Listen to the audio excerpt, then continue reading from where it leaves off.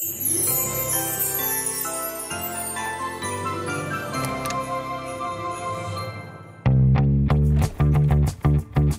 Dresdners hang on to what they have got, sometimes maybe to a fault. But there's no denying that the historic means of transport in Dresden possess a great charm. Best known are the paddle steamers of the Saxon Steamboat Company, which operate on the Elbe River.